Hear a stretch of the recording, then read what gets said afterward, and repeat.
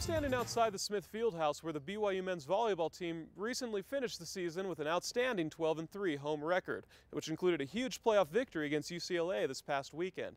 I recently visited with the team to find out how they've had a successful 2010.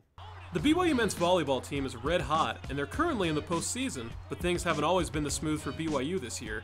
At the end of February, the Cougars dropped 3 out of 4 matches against Hawaii and Pepperdine. We had a lot of lapses mentally, I think, playing against those teams. So after those games, we sort of regrouped and said, okay guys, come on, we need to turn this around.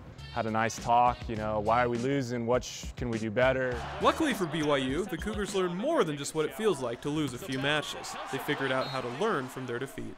Taught us a really good lesson on how to play hard, how to play with a lot of fire and intensity. We're a little bit more disciplined. We're disciplined in little things, more so than we were at the beginning of the season. Even if we lose, we don't feel bad. Sometimes the other team just wins. Good for us, it happened mid-season instead of at the end.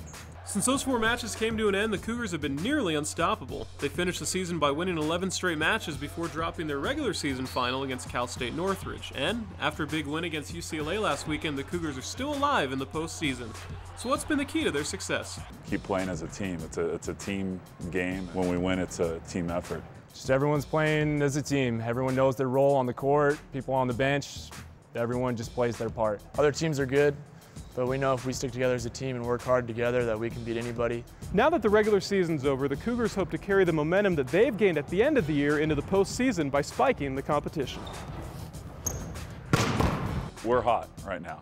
You always talk about the team that's hot wins it. This is crunch time, so we just got to take advantage of it. We come out work just as hard every single day in practice. We don't let ourselves take a break, take time off. So even though the Cougars are getting better, they're making sure not to let their recent success get to their head.